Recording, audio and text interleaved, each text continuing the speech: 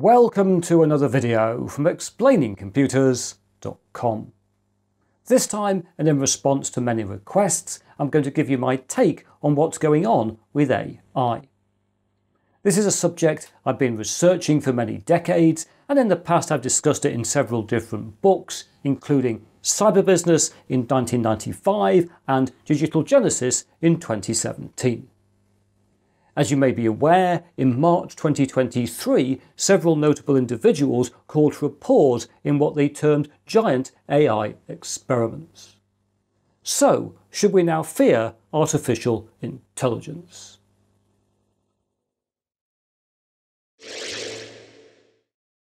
Exactly what is meant by artificial intelligence can cause considerable debate. But a useful practical definition is that AI is computer software able to perform cognitive work. AI has also been in development since the late 1940s, when researchers first started to program computers to play chess. Since that time, the field has evolved from rule-based programs to the creation of artificial neural networks that can actually learn. AI development is now accelerating rapidly. Indeed, as I argued in Digital Genesis, in the 2020s we are now leaving the network computing age and entering the cognitive computing age, where most forms of digital technology will be able to possess or remotely access some form of AI. So far, this revolution has largely been hidden from public view. But for over 5 years, IBM, Amazon, Google, Microsoft, Alibaba and others have been providing cloud-based AI services, as we can see on their websites. Here, for example, we have solutions from IBM based on their Watson AI. Over here we've got machine learning on AWS AI from Amazon. Over here we've got Google's AI and machine learning products. And over here we've got Microsoft's Azure Cognitive Services. And what all of these do is to deliver low-cost access to artificial intelligence with little technical expertise required. In November 2022, a new cloud AI service was launched by OpenAI. Called ChatGPT, this currently has free public access and provides a conversational text interface to a vast quantity of information. So, for example, if we tab on over to its interface, we could type something like, "Please write a 200-word review of the Shakespeare play Macbeth." And there it goes, doing its stuff, and as it'll take a little time, I'll speed on through. And if we wanted to use this response elsewhere, we could just click on copy over here, go across to a word processor, paste it in, and as we can see, ChatGPT has done this part of our homework for us. Or for example, we could go back to the interface and we could try something like, write some Python code to print hello 8 times. And there it goes again, doing its stuff, and it's finished. And if we scroll back up to see what it did, we can see there's the code it's written, and it's even executed the code to show us the result.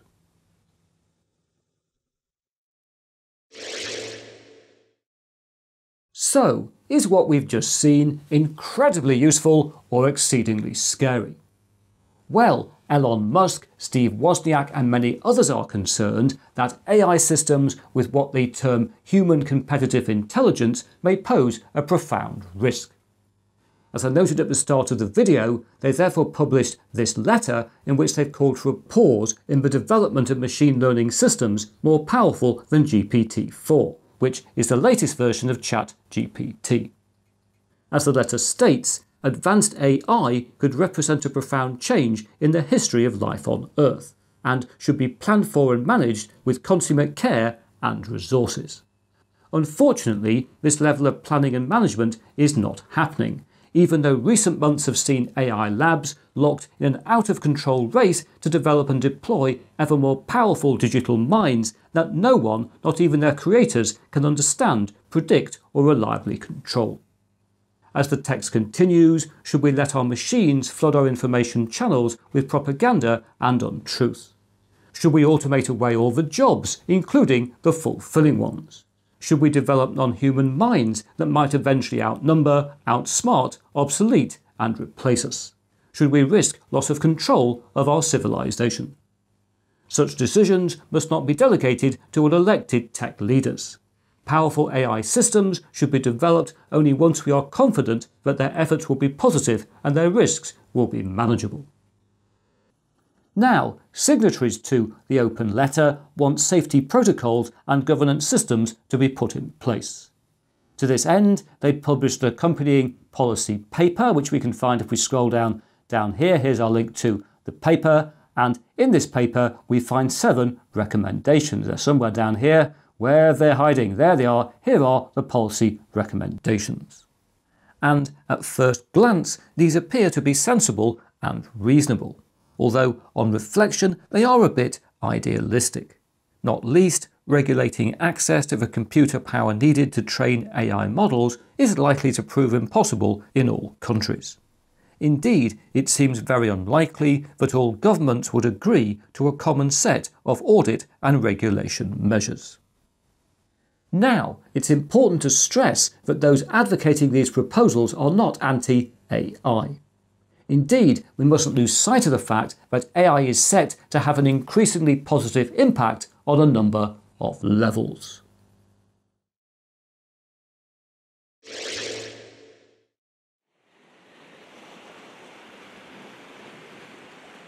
Millions of years ago, organic life began in Earth's oceans. Fast forward to today, and new forms of cognitive entity are being crafted in the primeval soup of cyberspace. And personally, I think that these 2 evolutionary events are related. Human beings have become the dominant species by leveraging intelligence to help us to survive and to improve our quality of life. But today, on a crowded planet with finite resources, this is becoming more difficult. And one of the ways we're rising to this challenge is by developing and implementing AI. For example, artificial intelligence is increasingly being used to reduce infrastructure costs, to improve logistics and supply chain management, and to deliver energy savings. In healthcare, AI is also being applied to improve diagnosis and patient outcomes, as well as to speed the discovery of new medications. Sadly, these kinds of AI application get far less public attention than smart chatbots. But they are far more important. Indeed, if we look around the world today, we see increasing levels of complexity that are becoming harder and harder for human beings to manage. Across the planet, our systems of governance are clearly in crisis, with politicians rising to power on the basis of simplistic short-term promises, and then they face complex long-term challenges.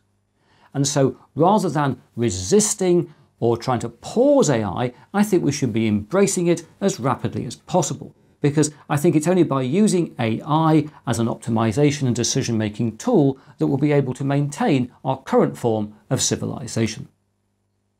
20 years from now, it is very likely that most cars, most vehicles will be autonomous. They'll be driven by AI.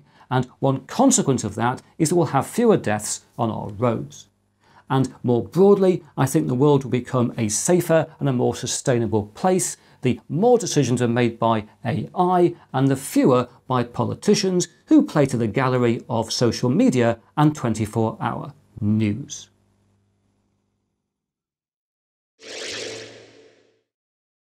Now, having argued that we need to embrace AI, I do accept we need to take steps to make sure it's applied in an ethical fashion. And it's also very important to acknowledge that AI is going to have a significant impact on employment. As I've argued in another video, I don't think that AI will automate that many entire jobs. Rather, AI is going to automate a lot of work tasks. So rather than it being the case that maybe, say, 20% of jobs are automated away and 80% of people continue as they are, that's not going to be the state of affairs. What I think will happen is that lots and lots of work tasks will be automated across almost all jobs. So some people will find a few parts of their job are automated, some people will find lots of parts of their job are automated. It won't be those people over there have a problem, everyone else continues as they are. That's a very important thing, I think, to understand. So that it means that over the next 10 to 20 years, most of us will have to learn to work a bit differently as parts of our jobs become automated and as we start to have co-workers who are AIs and smart robots. That's going to be a very interesting transition. This all said, I still think we shouldn't fear AI for 3 reasons. Firstly, as I've just argued, AI is going to become increasingly necessary as an optimization tool if we want to maintain our current civilization. Secondly, AI has no agency and will not gain any unless it becomes both sentient and we choose to grant it legal powers. So, right now, what I worry about are the people who may use AI for bad purposes rather than AI itself. Those advocating a pause imply that it's AI systems that are polluting social and mainstream media with false information, and this is not true. Rather, it is human bad actors who are choosing to manipulate medias and minds to their own ends. Similarly, whilst chatbots and other AI systems may generate inaccurate or biased information, again any involved risk relates to the human choice to trust them. So, the issue is one of user education, as well as ensuring that regulations remain adequate for holding people and organisations to account. Which, to be fair, is part of what those calling for a pause are asking for. Thirdly, and most fundamentally, the development of AI may play a critical role in our own evolution. And indeed, in my 5 ages of computing model, I predict that we'll progress from the cognitive computing age to a period of cyborg fusion. Given the rate at which humanity has embraced mass digital connectivity, it's surely reasonable to expect that one day direct brain-computer interfaces will be both developed and widely adopted.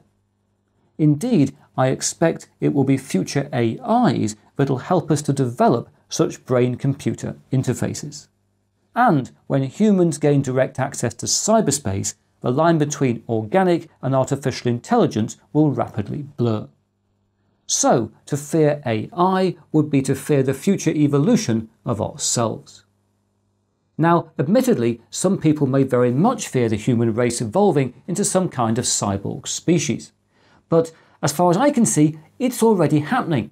Across the past 20 years, we have significantly embraced digital technology. Some people already seem to be surgically attached to their phone.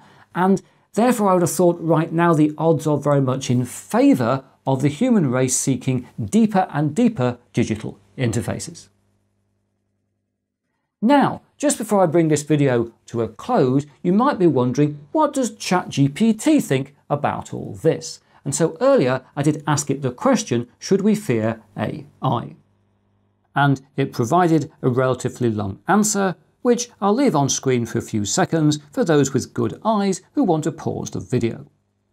But I also went back and asked it to summarise your last answer in less than 40 words, which resulted in this.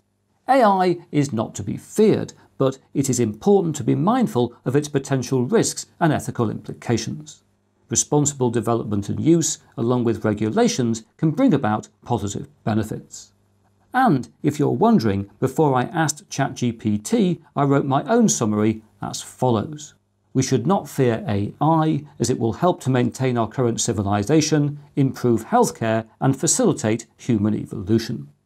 So, we should fear what some people may do with AI, but not AI itself. And I'll leave you to decide which of us has provided the best answer. But now that's it for another video. If you've enjoyed what you've seen here, please press that like button. If you haven't subscribed, please subscribe. And I hope to talk to you again very soon.